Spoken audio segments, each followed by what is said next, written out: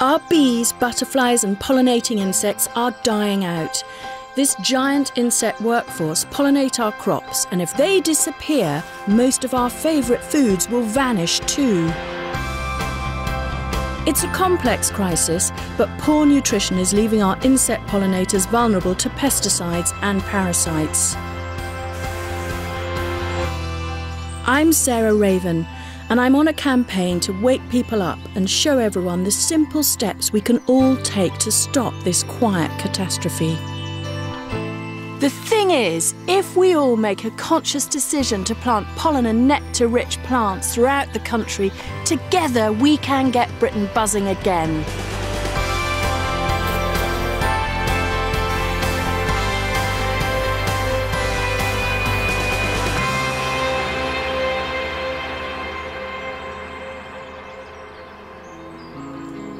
In this series, I'm going to be campaigning in our towns and cities. Good morning, everybody. And showing everyone how we can make our urban landscapes, our gardens and our flower displays more friendly for bees and pollinators. But first of all, I'm going to take on the biggest challenge of all, the countryside. There's a strange irony here. Whereas we seem to have got better at looking after our bees and butterflies in our towns and cities, we are just not doing enough in the countryside. It's like it's become the elephant in the room in this whole debate. The countryside is huge and it's a complicated subject, and so we all tend to feel powerless, like we can't do anything about it. But actually we can, and we've got to face it head on. So in this programme, over the course of a year, I'm on a mission to fill our countryside with the wildflowers our pollinators need, from village greens and churchyards to fields and farmland.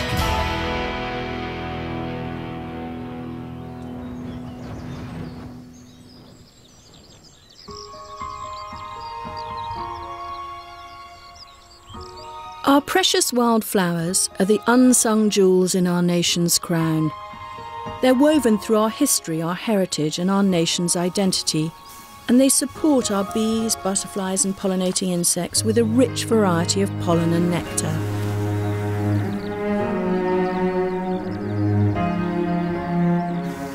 There's no doubt when you're sitting in a place like this that wildflowers are exceptionally beautiful. I think one of the reasons is that you just get this incredible, joyous abundance. I just like the en masse colour. But I think the thing about wildflowers is they're just remarkably tough and good doers. You know, they're totally adapted to be here. They've evolved with Britain, and they're the plants that we really want to treasure and look after. But modern agriculture has transformed our countryside to meet our demands for food. It's now estimated that we've lost a staggering 98% of our wildflower-rich habitats. And added to that, we've come to rely on pesticides and herbicides. Many scientists and conservationists now believe that these two factors are making it hard for our wildflowers and our pollinating insects to survive. It's a strange thing walking through a wheat field, because when you just see it as you pass it in a car or on a walk or whatever, you feel that it's this beautiful, productive thing. But then if you actually sort of stop and stand in a place like this, there's just not a single bee, there's not a hoverfly, there's not a butterfly, and it's because there are no wildflowers. Before herbicides and before pesticides, you would have had cornfield weeds right the way through this. You'd have had corn poppies and corn cockle and marigolds and lots of splashes of colour. And the truth is, it's now really like a wildlife desert. There's almost literally nothing here.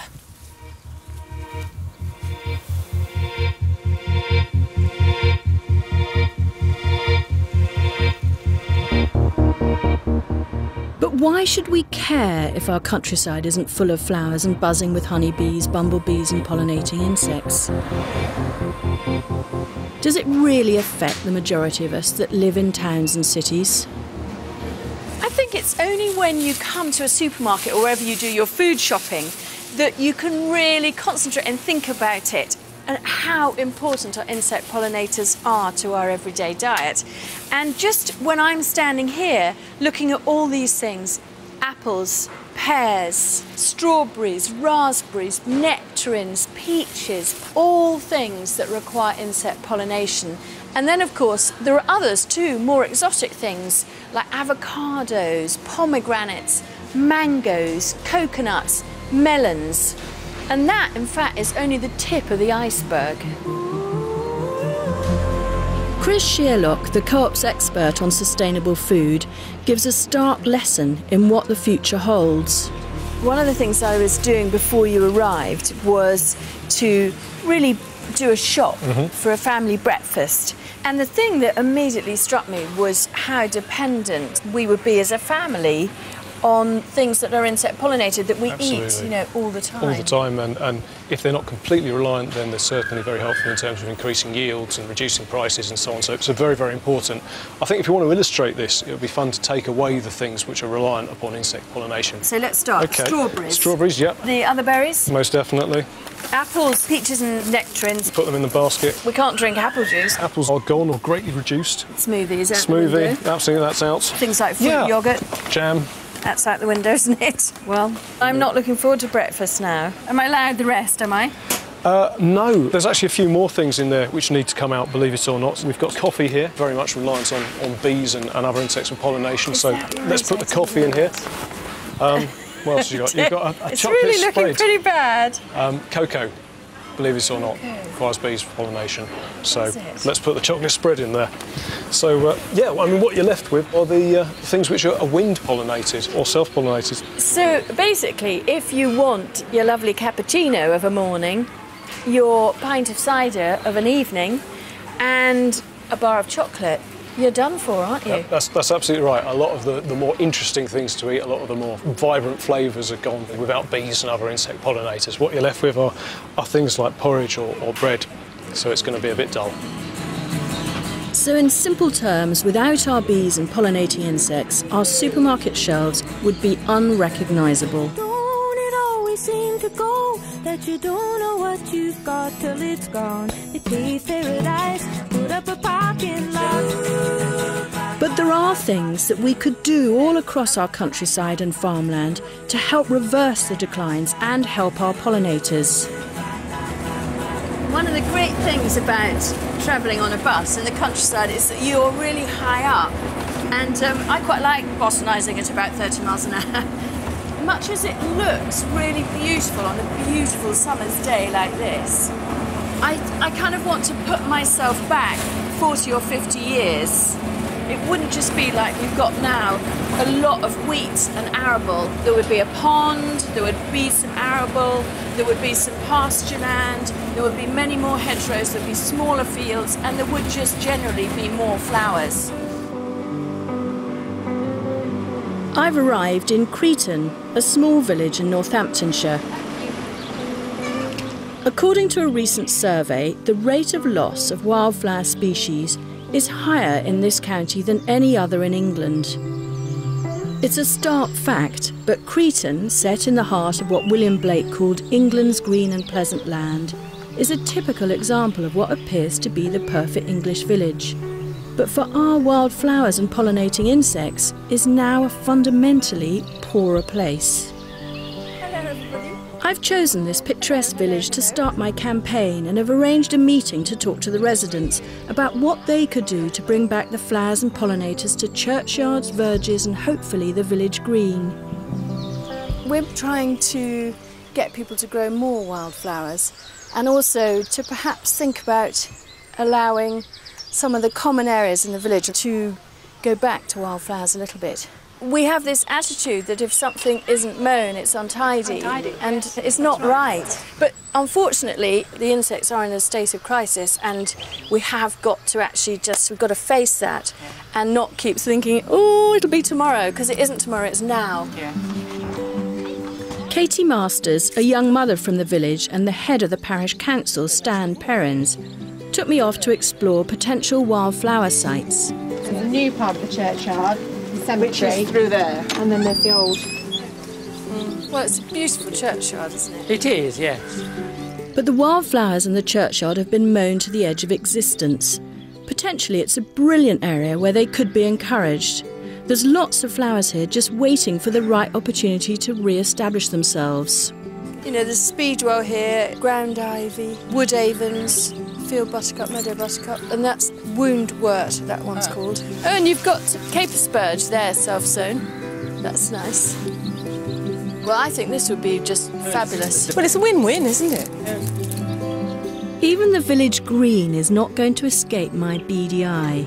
Our national obsession with mowing does little to help wildlife, and it costs all our councils a fortune.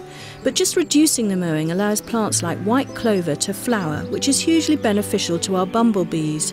But if a corner of the green could be left to wildflowers and long grass, it would have a much bigger impact. Well, I think this would be perfect, because then the kids have got their mown bit for playing football and things. Yeah. Because it's in a public space, you're going to need to be able to see something fairly quickly. Yes. So that it That's what I was thinking. you know, even if it's just a few bits and pieces, as an act of good faith. Now it's up to Katie, Stan and the rest of the parish council and the residents of Cretan to really get behind my ideas and match words with some action. So where shall we leave it? Can I hand the campaign on to you? and you talk to the parish council? We'll talk about it in the parish council. And can I come back in a little while and just see how you're doing? That'll be fine. Good. And let's hope we'll have a flowery green by next year. Or part of the green. Part of it. And then next year we can double it. It all seems so sunny, but I'm sensing that once words have to be turned into deeds, it might not be plain sailing. Perhaps I'm asking for too big a change to happen overnight, but at least I've got people thinking. When they're emerging in the spring, that's when we need them. Like many of our rural counties, there are good reasons why Northamptonshire has changed over the last 70 years or so. After the war, the government decided there was a real need to modernise the nation's agriculture as food shortages and rationing lingered. We needed to grow more food. Across the UK, around 300,000 unproductive farms were given government aid, and an additional 5.5 million acres of land was used to try and double food production. So by the late 60s into the early 70s, with mechanisation and the invention of chemical fertilisers and pesticides, our countryside landscape was totally transformed. The Farrington family have been farming in Northamptonshire since the early 1900s and have experienced the changes through the decades. There's Daddy, girls. Look at that. He's got his scalp on as well. Duncan Farrington was born and brought up on Bottom Farm and is the fourth generation of the family to run the business and manages the land in partnership with his father Robert. This is then my father, your Great-granddad. There we are, pushing the hedges out. But of course we went from lovely little fields to great big prairies. Now this is where we're shoving a bar down in the ground next to a tree root. We're going to lift the bar out now in a minute, you can see this. And then you put some gelignite down, covered the hole up and stood back, and it used to blow the roots out. Yes. Arguably the biggest change to our countryside was a nationwide government-funded scheme to uproot hedges to create enormous fields which could accommodate vast machinery suitable for large-scale food production. Hundreds of thousands of miles of hedgerows vanished from our countryside, and along with them went the rich variety of wildflowers and plants that grew alongside the boundaries and borders of our fields. But at Bottom Farm, Duncan and Robert have started a number of projects to bring the wildlife back. Where we've planted hedges, here then, the majority of the hedges are quickthorn, which is this, but then in there also you've got dog rose here, blackberry bush further down there, hazel. So the hedges that we've planted over the years, they've been your native deciduous hedge species. On our right, is a field of rapeseed, so that's the crop we want to grow as farmers, and we want to grow that to the best of our ability. And looking across that as a farmer, that's not bad, is it? It's nice and clean and even. Yeah, there's no weeds coming through, which makes a change. Hopefully we're going to get lots of rapeseed from that, and you know, that's brilliant. And then the 6 metres in between here, we've let that down to naturally regenerating grassland. It's a wildlife strip. It's great that Duncan has put in these grassy margins, but if he added wildflowers into the mix, the wider variety of pollen and nectar could really help the insects that pollinate his crops. I want to convince him and all our farmers and landowners across the nation to do this, and it really could help both wildflower populations and our pollinators at the same time.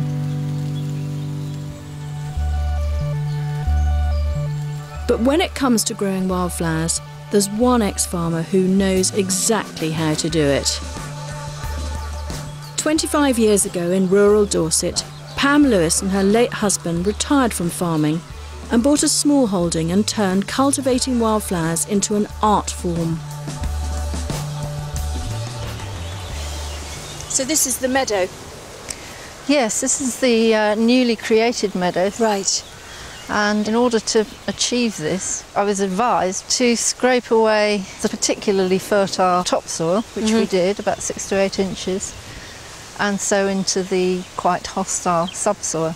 And I was lucky to receive seed of local provenance. Right. So everything that you see came from local meadows. But it's extraordinary how the Dyer's greenweed has predominated. It's literally like a carpet, formed a isn't it? matrix. And the yellow rattle has actually seen off almost all the grass, and it still gives the opportunity for some of these lovely nectar plants, such as betony and devil's bit scabious and knapweed, all of which are plants that you could grow in your garden, including the Dyer's greenweed. So anyone with a small garden could produce a similar result in a small way. You know, you don't just have to have areas of meadow to have them in your garden. No, you can do it in a very small patch and still attract pollinating insects, which is what we all need to be doing for sure. As well as an incredible flair for creating meadows, Pam has discovered how to get a much longer lasting display. This is what I call a henge because of its circular nature. This used to be a horse school. Did it? And that's why it's in these in the circle, round, yes. I just sowed this and then let it progress in its own way. So it's a concentration of native plants, keeping my particular interest in knapweed. So, I mean, there are some already going over and there are some still to come, like this one here. Yes, that's what I'm interested in, is prolonging the season and particularly using one plant. By carefully selecting seed from the ones that flower early and the ones that flower late, the knapweeds in Pam's garden stay in flower for months rather than just a few weeks. Apart from the knapweeds, have you done that with other plants as well? Yes, I've done it with devil's bit scabious, which I've rescued seed from our local cemetery from a very early flowering form, and then also introduced the later flowering one, so I've got a difference of 6 weeks. That's absolute genius, because one of the criticisms that gardeners have of wildflower meadows is that they see them as something that is very transient, that go over so quickly. But so if you can scatter these wider season plants through, then you're onto a winner, aren't you? Absolutely, and they're all top-class nectar plants for our bees, butterflies, the whole range of insects. And you've got wild carrot in here too. Yes, wild carrot is, I think, one of the most beautiful wildflowers in the world. Yeah. It doesn't attract bees and butterflies, but it is, as you can see, populated with soldier beetles. Well, it's absolutely crawling. Yes, it's there, top totty. Beautiful. Pam has shown me how it's possible to make both a very long flowering and beautiful space, and at the same time somewhere that's an incredible oasis for our native insects.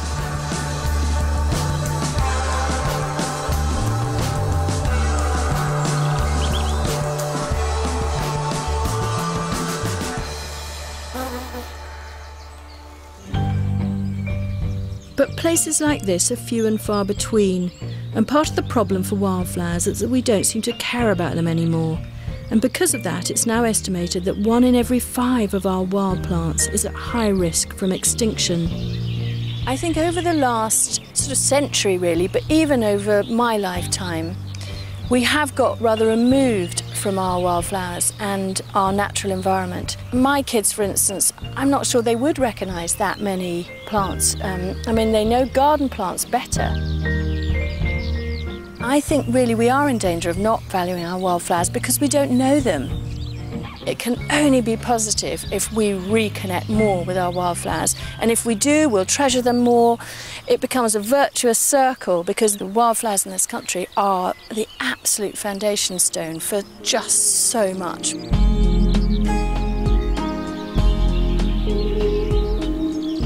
Back in Cretan, I've encouraged young mum Katie to get a group together to explore a meadow at nearby Coton Manor Gardens.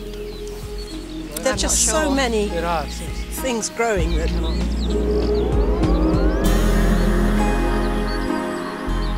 just looks so lovely. Yeah. It's interesting, all the different levels, isn't it? It's yes. like a rainforest, Yes. like every In level fact, you've got something else to look at.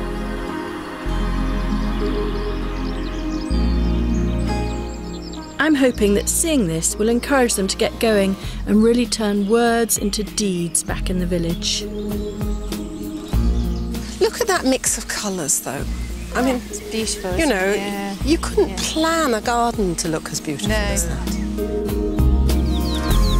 Oh, all those little beetles in there. Oh, look at that bee. Stripy white bottom. As soon as you get your eye in, you just see layer upon layer of bugs and beetles. Now, what's that down there on its own? Is that an Which way are you orchid? looking? Oh, yeah. Lilac-y. Can you see it up there?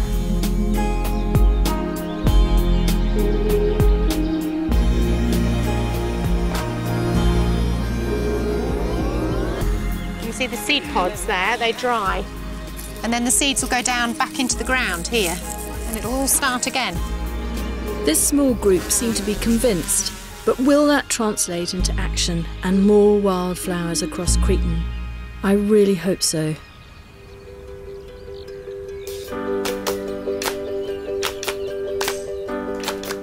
But it's not just about bringing colour to the countryside. Wildflowers do a whole lot more than that. Some recent research has directly linked the decline in bee and pollinator numbers to the loss of wildflower habitats. And scientists have discovered that our honeybees and pollinators need lots of different types of pollen and nectar to build their immune systems. Without this diversity of flower food, bee colonies can become weak and have lower disease resistance. Dr. Simon Potts is a leading expert in this field of research. Wildflowers and all their diversity help support diverse bee communities. In fact, there's more than 250 species of bee in the UK. Are there really? And different bees do different pollinating jobs, so we need them all. Yeah. We can't just rely on 1 or 2 species. But for them to be good and healthy, they need really diverse wildflowers because the flowers provide different sorts of food and nutrients for them. So I suppose you could think about us, if we just ate the same ready meal night after night after night, that'd be really incredibly unhealthy because we miss lots of vitamins and minerals and micronutrients. It's the same for bees, they need a variety. As amazing as this science is, it really is just complete common sense. If we take away their 5 a day, they're going to become malnourished and ill just like us and find it harder to survive. So if we have these diverse flowers, we can provide food for a diverse set of bees. These bees then go on to do the work to make sure many of our crops are pollinated, and it means that us as a consumer, we have a great variety of food sources. So you've got almost a whole chain. And the foundation for our varied and healthy diet is here, in a wide selection of wild plants. Absolutely.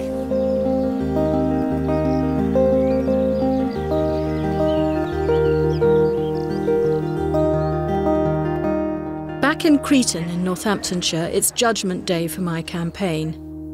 Postcards of the village from the early 1900s clearly suggest a place less obsessed with mowing and more in touch with its wild plants. But will the parish council want to re-embrace their wild side? We'll begin with the biodiversity programme. We had Sarah Raven talking to a group of, I guess, about a dozen or so of us about what we could do by way of a community in order to try and increase biodiversity in the village, more wildflowers and the various insects, etc., that they would attract into the village, to do our bit for the environment, basically. Because I've lived here all my life, a vast amount of my childhood was spent on that green with horses and sheep and cows and haymaking and all those things. So to me, I would dearly love a section of it to go back long, if that would be possible. How do people feel about that? Katie's passion for the campaign is obvious, but the rest of the parish council seem less enthused. But after further discussion, one of the councillors has a suggestion. 2010 is the UN International Year of Biodiversity. With this in mind, I would like to suggest that the parish council coordinate the creation of a Cretan village biodiversity group. The idea of forming a group is a start, but I'm worried that it could give the parish council the opportunity to deflect a decision. I fear it could be a while before there's any real action.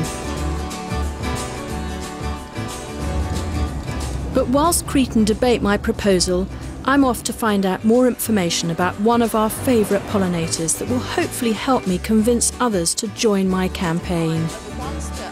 Dr. Nikki Gammons is working with farmers all across Kent to encourage them to sow areas of land with clover and wildflower habitat. The aim of the project is to make an extensive network of nectar for endangered bumblebees. This new habitat will then help them spread out into the county and multiply their numbers. Oh, I think I might have caught a rare one here. Yes, that's the brown-banded carder bee. Oh! That one, Bombus humulus. And it's actually quite a rare bee here in the UK. It's one of our endangered bees. So, as you go about catching, you're looking out for the rare ones. And how many of them are actually either extinct or nearly extinct? Of our 25 species, 2 have actually gone extinct over the last 60 years. 7 of them are endangered, they're rare and threatened, and that's largely due to the loss of habitat for them. Tell me a little bit about this particular site and why it's so important to the bumblebees. Well, this has been worked here for about the last 10 years to create the ideal bumblebee habitat. So lots of red clover, lots of burstfoot trefoil, lots of vetch and vetchlings as well. That's why it's so important that I work with farmers and other landowners over this area so the bees can nest there, and hopefully they will just continue to disperse out. So that's why farmers are so important in this system to create habitat for these bees so we can help their numbers and of course help their pollination of their crops as well. Yeah. The landowners help the bee and the bee helps the landowner. Exactly, it's a mutualism. They both help each other. Brilliant.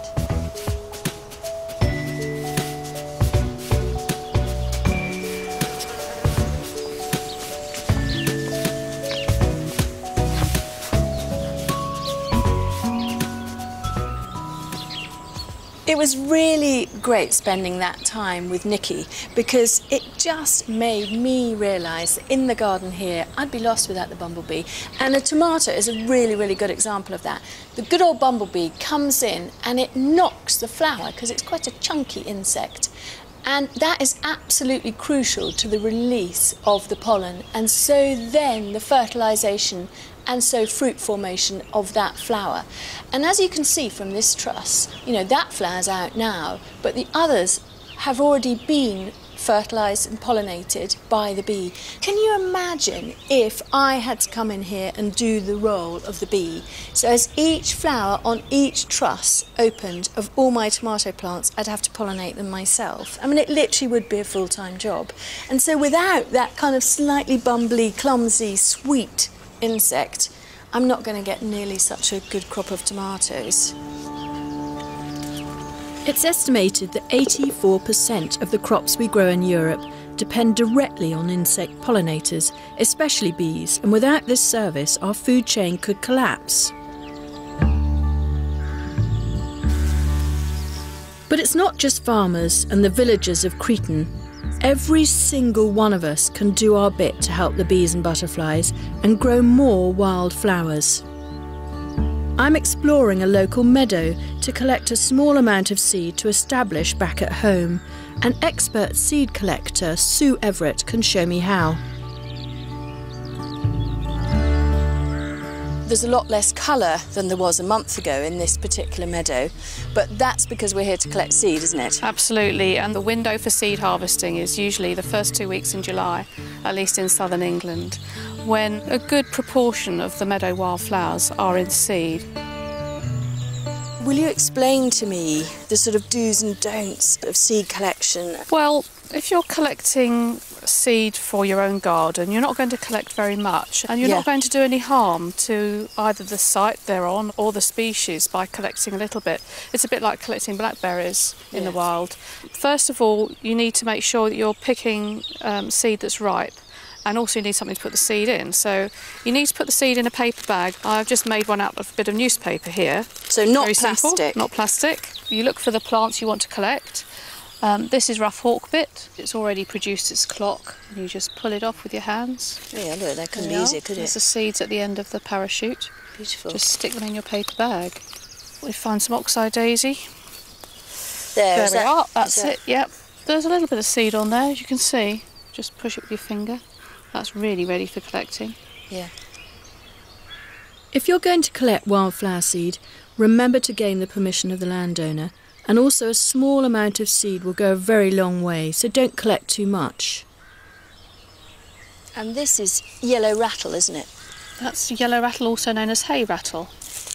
Now that looks to me as if that's pretty ripe. Yeah, that's very ripe. That's a very interesting plant because it's a parasite on grass. One of the biggest enemies of wildflower meadows is too much grass. So when we create wildflower meadows, we always put yellow rattle in the seed mix. But remember, this is the key point, is it takes 2 years. Your wildflowers and the grasses you've sown will be literally the size of a 5p piece this time of year, which is July. Because they're perennials? Because they're perennials. They concentrate on putting their roots in the ground first. They don't concentrate their energy on above ground foliage. And it won't be till next summer, that's the second summer, that you will see the wildflowers. What Sue has really shown me is that growing wildflowers on a small scale is in fact quite easy and cost effective. But there are still some farmers who need to be convinced that on a bigger scale it's still really worth their while and is financially viable. At my suggestion, our Northamptonshire farmer Duncan Farrington is visiting a research project that hopes to prove that there are more benefits to growing wildflowers than he might first have imagined. So here we get to the end of a trial of wheat then, Dave. So what have we got here then? Here we've actually got our experimental field margin, and it's quite interesting from a farm point of view. Yeah. Because we're actually looking to develop something that's more of a long-term perennial-based margin as opposed to some of the annual mixes that are already in existence. The idea with these perennial margins is that they flower year on year. It's the first year it's been in, so you've got a lot of these annual species coming through, things like your annual cornflower here. Yeah. It's actually giving us this lovely blue margin at the moment. We also have a total of 22 flowering species in here, around half of which are actually perennials. We're hoping here that what we'll see over time as the project progresses, that we'll actually get a slight change in the sward. We might see fewer of these annuals, for example, things like cornflower, but we'll see a more perennial sward developing, so it should actually be there for much longer. How long is much longer? Well, we're certainly hoping that the course of the project, 4 or 5 years, it would last at least that, and hopefully quite a while beyond that, because once we've actually got the perennial plants there and established, they should, of course, stay there. Yes. The 22 species of wildflowers chosen for the mix were not only picked for their benefits to our insect pollinators, there's even more good news for Duncan. We're not just hoping to encourage things like your pollinators and your farmland birds, we're also looking to get a pest control element from these margins. We're looking for them to have a function on the farm as well. This sounds good to me. This sounds like integrated farming in its essence. Certainly is, yeah. Things that we call the pest natural enemies that we're trying to really encourage in here by providing a food source, shelter for those pest natural enemies as well, so that when you actually get pests in the crop, you've got those natural enemies here to move into your crop and give you some pest control. Insect traps have been set up within the crop and the wildflower boundary to discover how effective these new margins are at attracting predators that then feed on crop pests. One of the main sort of drives of this project is to actually show that while, yes, you can put these things in just for their pure conservation value, we actually want a margin that's going to deliver an economic benefit to the grower as well. It's actually going to provide positive pest management, actually going to save the farmer money by doing so. I think that's the future of farming, isn't it? I think so, yes. In fact, part of the project is to look at a cost-benefit analysis. So you can actually say, you pop this margin in, this is the money you might save. Yeah. And it's helping the wildlife at the same time. It does that as well, yes. It's very much a multifunctional field margin. This project may only be in its early stages, but Duncan is sold on the many benefits that this new type of flower strip can offer to both pollinators and the crops on his farm. Back home in my garden, it's time to start cleaning the native wildflower seed I've been collecting over the summer. With the tips from Sue up my sleeve, I've been back to the wildflower meadow a few times because each time I go it seems that there are 2 or 3 things that are absolutely perfect for harvesting. And last time I went I found that lesser knapweed and yellow rattle were just perfect, and that's what I'm going to clean now. Just sprinkle it like this onto a big sheet of white paper, and can you see the seeds are sort of pinging out as I do so? See there, that's no good because that's all petal, and you don't want those, whereas these chunkier, paler things are the seeds, and that's what we want. My father was a passionate botanist and artist and spent a lot of time illustrating wildflowers. He really taught me about the whole of the natural world and how wonderful it is to know wildflowers and to make them part of your everyday life. I think gardeners, on the whole, tend to think of wildflowers as very ethereal, not showy, and actually not true. There are some that are real showstoppers. And the other thing is that we tend to think that they're very transient. They're over in 2 or 3 weeks and that they don't give you longevity of flower. Not true. You know, I can immediately think of knapweed, for instance, the lesser and even more the greater. Showy, long flowering, non-invasive, nice foliage, healthy, easy to grow. Brilliant garden plant as well as a wildflower. And of course all the centaureas really are fantastic for insects. They have it. They're the really sexy plant if you're an insect. As well as the knapweeds, other brilliant wildflowers to try include scabious or pincushion flowers and all their close botanical relatives in the teasel family. Wild plants in the borage families such as echiums are completely adored by butterflies and bumblebees and make incredible garden plants. Native members of the pea or legume family are also hugely favoured by pollinators, and there are lots of them, like red and white clovers, vetches and vetchlings, bird's foot trefoil and sainfoin. And finally, if soldier beetles, ladybirds and hoverflies are missing from your garden, plant clouds of flat-headed umbellifers like beautiful wild carrot, bishop's weed and bright yellow daisies like corn marigolds.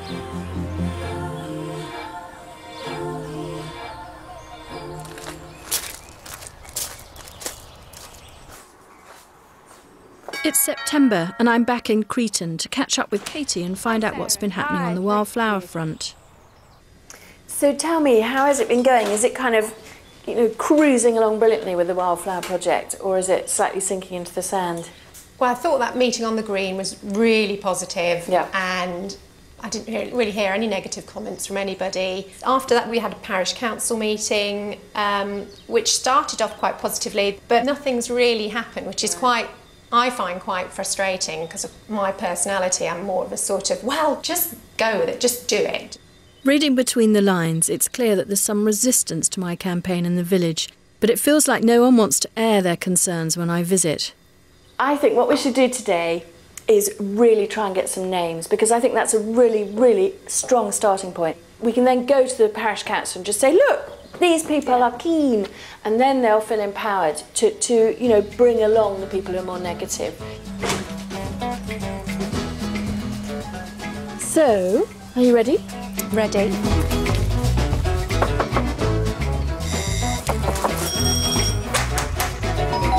I just wondered if I could talk to you just for a minute. You know the wildflower area that we're proposing to have at the bottom of the green down there? Will you sign our petition? Yes, certainly. Because we're going to then take this to the parish council To show that there are people in support of it and try and move it along a bit further. Would you be prepared to sign? Would you be happy to sign? Yes. Would that be okay? Thank you. My first on the list. You're my first one, yeah. I assure you it'll only be that bottom area. That's all you're signing away of the green, okay? With a little bit of extra explanation about what we're aiming to achieve, everyone seems to be remarkably keen. Yes, okay. Oh, that's lovely. Thank you so much. Lovely. Thank you very much. Thank you so much. Lovely. Thank you very much. Thank you very much. Yeah, that's a great idea. Lovely. Yeah. Other villages too in Northamptonshire and Oxfordshire? I think this is we're the pilot. Oh. If you can crack Cretan, you can crack anywhere. Time to regroup and see how the campaign is going. I mean, some people have got real concerns, and I totally understand that. And I think a lot of it was almost as if they kind of got the wrong end of the stick, and they were thinking that we were doing something quite terrible and that the whole green's going to be involved and that we're going to have to stop having functions and barbecues on the green. So I think once people understood where we're coming from, yeah, it was good, it was positive, yeah. I got a few names and I've left a form. I got more than you! Yeah, you did. I left a form in the shop. Yes. Yeah. And hopefully we'll get more from there. And then if you could possibly take them to Stan, to the head of the parish council. Yeah. And then he, I hope, can give the go-ahead. All right, thank you, Sarah, that's great, yeah. I'm confident that Katie can get even more people in the village to sign the list and persuade Stan and the parish council to give wildflowers a chance in Cretan. But just a few miles away in his Northamptonshire farm, Duncan Farrington needs no persuasion to start sowing his new flowery margins. A while ago we came and saw this when the crop was still here. We're now in autumn, the ground conditions are right, and I've got a specialist mix of wildflower seed we're going to plant.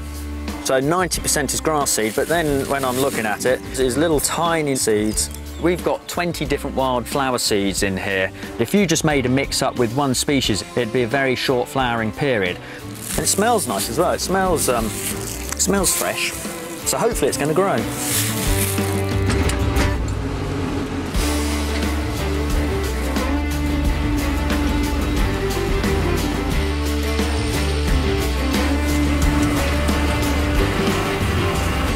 Once we've got it established, which takes a year to 18 months, it should last 10 to 15 years. It's going to be great for wildlife, it's going to be great for agriculture, and it'll look pretty as well, hopefully. I'm hopeful that this is just the first of many new flowery strips that Duncan will sow. Along with all the new hedges and trees that Duncan and his father have planted, these areas will provide incredibly useful habitat for both pollinating insects and all sorts of other farm wildlife. And I'm looking forward to seeing it in the spring. But back at home, it's also time for me to sow my wildflower seed.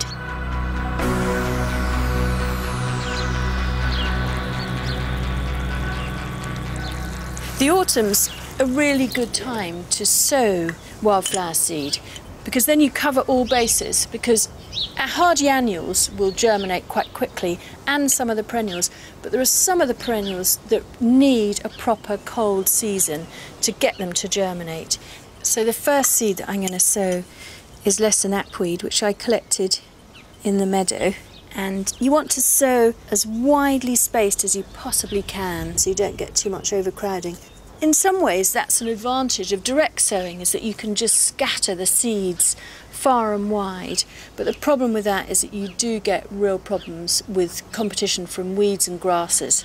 So I tend to think you're kind of belt and braces if you sow it into a seed tray.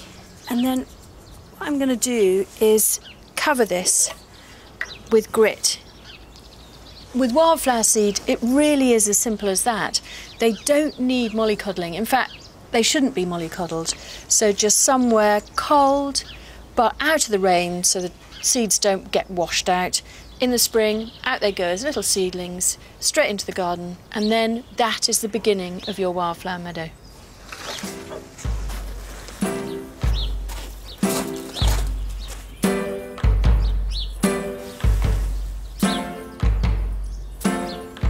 There's been fantastic news from Cretan.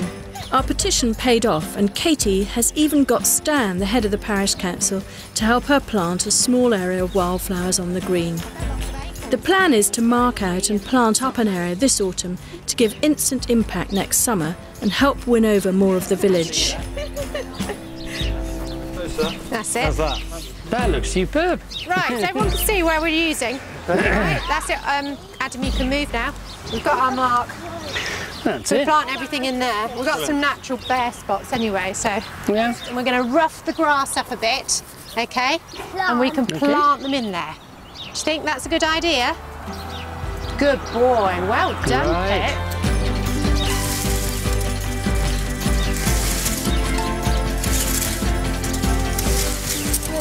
Oh, look at that. So I think the posh name for that is scarified. So that's been really scarified there, hasn't it? Come on. Yeah, and then we're going to spread the yellow rattle, and the yellow rattle attacks the roots of the grass, so it makes the grass weak. Sprinkle it in. Say, grow little seeds.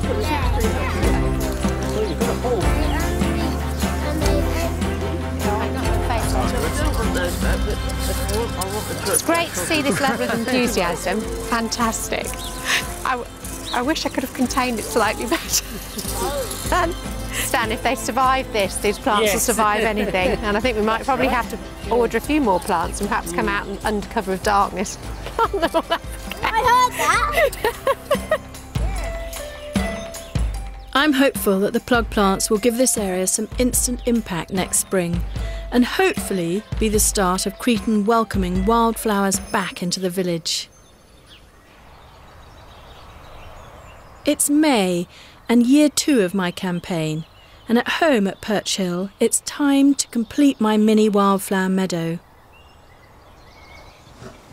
Last autumn I collected quite a lot of seed from meadows close by to Perch Hill, and I sowed them into seed trays, and I pricked them out, and most of them have done really well actually, and I have brought in a few plug plants just to give me instant impact this year. I found a little area just to the left of the cutting garden which was quite a rough place, and I've decided that's going to be a wildflower meadow. And last autumn I sprayed it off to kill the grasses and lots of nettles, docks and thistles. And then in October I direct sowed a wildflower mix with some grasses in it, the finer leaf varieties of grasses, and some yellow rattle. And it's germinated well actually through the winter. So where there are sort of patches which haven't germinated so well, that's perfect because there won't be competition. What's exciting about it is because they're perennial, it should just get better and better and better. So last autumn, to begin the meadow, I sowed my seed mix directly on the ground, and now I'm filling the gaps with the extras I've grown and potted on.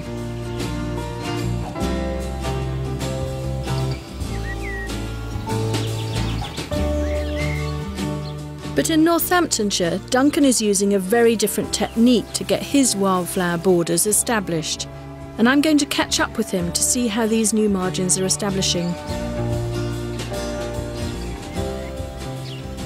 So when did you sow this seed mix? I planted this in the end of September last year, so we're now 8 or 9 months later on. It's come through the winter. It didn't do much in the winter, but then in the spring, as things started warming up a little, things started growing, mostly weeds that I would recognise as weeds, like what have I just seen, some brome here. So what we've actually done, as these things started coming, we started from the beginning of March mowing it. So you may think, oh, that's going to destroy what we're trying to grow. Well, I've mown it a couple of times, and I think we need to do it again now to discourage these invasive weeds, arable weeds, that are very competitive. So basically the theory agriculturally is that you want to cut through your first year to really try and deplete the seed bank of the more invasive things to then give your slower growing perennial wildflowers a chance to really get going. And I can immediately see really quite a lot of things that will come next year, be more showy next year. I mean, they're here already, but they won't flower much till next year. I mean, there's self-heal there, there's wild carrot, and there's Knox-eye daisy there. Yes, yeah. And you know, so there's definitely stuff in here, and you're right, it's been slightly choked by the annuals, isn't it? Yes. And this is a very nice grass too, which I'm pretty sure would have been in your seed mix. Yeah. And you can always tell this one, I find it really easy to identify, because it only has the flower spike on one side of the stem, so it's completely flat on one side, as if it's been sort of shoved against a wall or something. Yeah.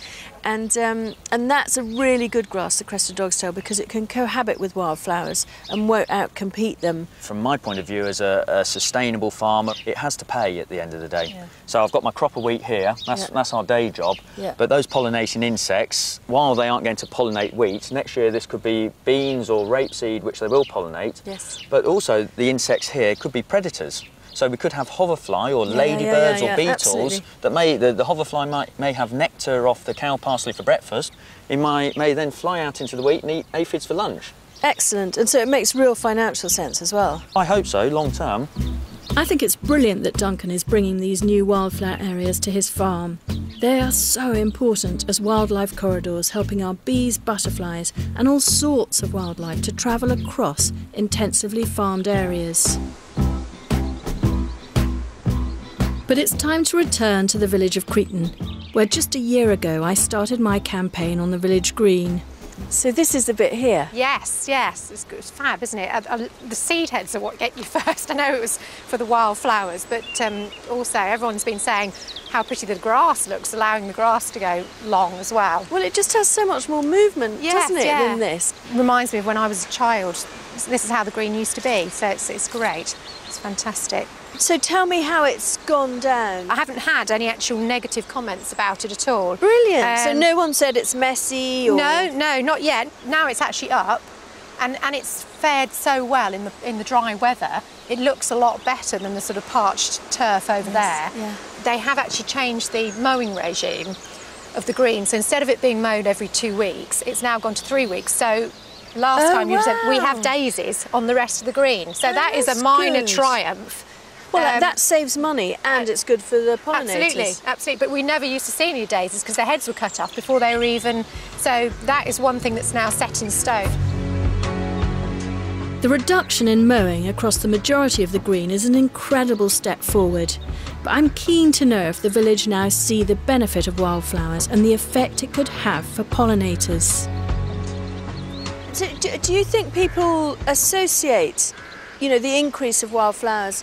Do you think they realise that means an increase in insects? I think they do. I think because you can't miss it, because actually as you come across the green, there are, you know, the bees and the wasps and the things. Just actually as we walk now, they're just taking off as we walk through them. So I just don't think you can miss it. And so, where do you feel it goes? You know, from this little patch, do you feel Cretan's going to grab the sort of wildflower thing or not? I hope so, because I think this is a fantastic area to show people. It's not frightening, there's not bramble and rubbish, and there's no sort of cigarette packets. Next year it will look even better. As everything comes up, we've got a reasonable show now, and I just think it will only get better. I'm really encouraged by how positive Katie is, but I know how difficult even small changes can be for any community. So we're calling on Stan, head of the parish council. How do you feel that the Village Green project's going, the triangle? A lot of people quite like it. There is some, as you would expect, who aren't quite so so favourable towards it. But generally speaking, nobody has actually gone out there and trashed it, have they? So, no. And the children, it's just been a huge success with the children. Yes. Just adds an extra element to the green, the tactileness of it, the fact they can run through it, pick the flowers, do as they like. And it's only a smallish area of the green anyway. Yeah. So they can still... Do you think we could get it bigger? I think it'll take time, but I don't see why not. I think certainly we'll hold what we've got. We'll hold that ground. We're going to hold that ground. But Stan has even more good news, as the debate fired by my campaign has led to a new group being forged, known as Natural Cretan. The emphasis mainly is to encourage people to do things in their own gardens. Yeah. Yes, the public spaces as well will be included in it, but the various things they can do in their garden. They encourage wildlife, the bees and flowers, etc., etc. And then we want, you know, Cretan can be the start, and then we want every village to do it throughout the country, and then we really will get a big effect. The future of wildflowers on the green is still a little uncertain. However, the parish council have decided that they can be encouraged back in part of the churchyard. So for a final dose of inspiration, I'm taking Katie on a short trip to the next village. I just thought it'd be really good to come and have a look at this place, because the surprising thing is it's within a mile or two of Cretan. And I just heard that they were doing exactly what we were talking about in the churchyard. And you know, you can't put your foot down on the ground without treading on something, it feels like, isn't it? The St John's wort there, there's hogweed here, tons and tons. Oh look, that's beautiful. Isn't it? A lovely corn cockle. Yeah. And look at all the bees and the pollinators as we're walking through. Well, I think that's the thing, that as well as it looking wonderful, I think, it's such an important nectar resource for all the insects in this whole area. Yeah. And if we can get Cretan doing it and then other people doing it, it's just the most wonderful, optimistic thing. Absolutely, absolutely. I can't see how anyone could object to this. If you still have any doubters, I think, you know, bring them here at this time of year. Yeah, no, it's inspirational. And you can't really go wrong, can you?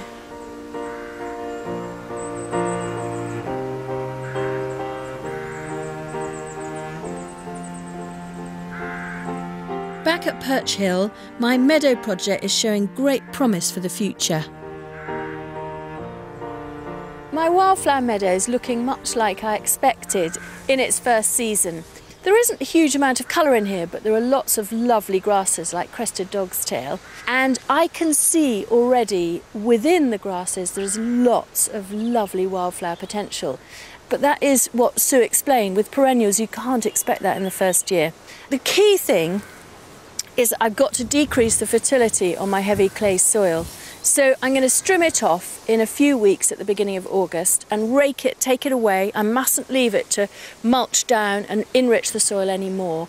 But wherever I walk in here, there's loads and loads of insect life.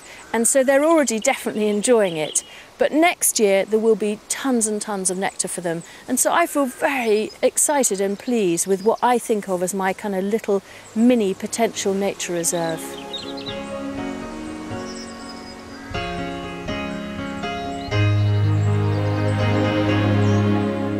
The thing that I've really noticed travelling around the British Isles over the last 18 months is how much it's changed since I was a child. And there is no doubt that there are fewer flowers, both in our lane sides and in our fields, than there were when I was pottering around botanising with my dad. The whole place has a different feel, a different colour and a different atmosphere. Now, there's no point us imagining that we can turn the clocks back to 40 years ago. It's just not going to happen. But there are more modern alternatives of helping out on insect populations. And you've seen that with Katie in Cretan and with Duncan on his farm. Both two fantastically exciting projects which are really optimistic and will make a big difference. But it's not just about the countryside. Our cities and our sprawling urban landscapes need to play their part too, as do our many towns, gardens and flower displays. So next week, in the second programme of this series, I'll be challenging the Britain in Bloom competition, the UK garden industry and the Royal Horticultural Society to play a major part and really help our pollinating insects. By increasing habitats that are friendly for them and increasing their food supply, which we can all easily do in our gardens, we can really make a genuine difference and start to reverse the declines.